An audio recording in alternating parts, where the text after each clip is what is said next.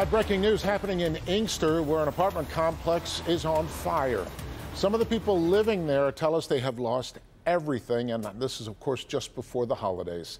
Our Priya man has just arrived at the apartments off Beach Daly Road. Priya, what's the scene right now?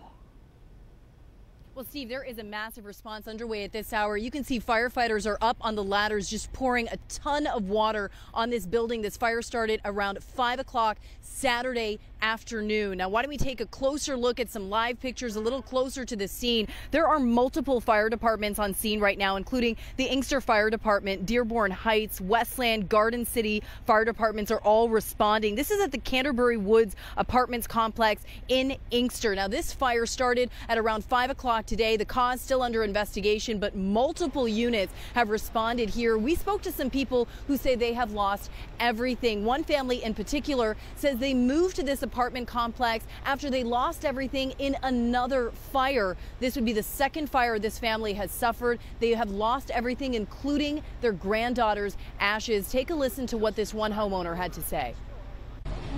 Any and everybody out there, that if you can please help our family, help my cousin with anything, no matter how small or big, we would dearly appreciate it, because this is a bad time of the year for anybody to lose their home due to a fire.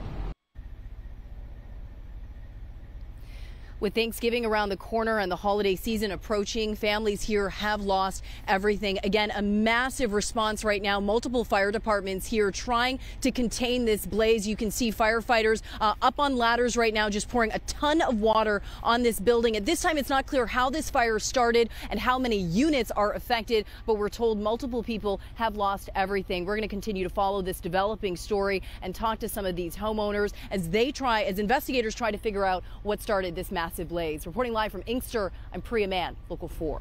All right. Thank you, Priya.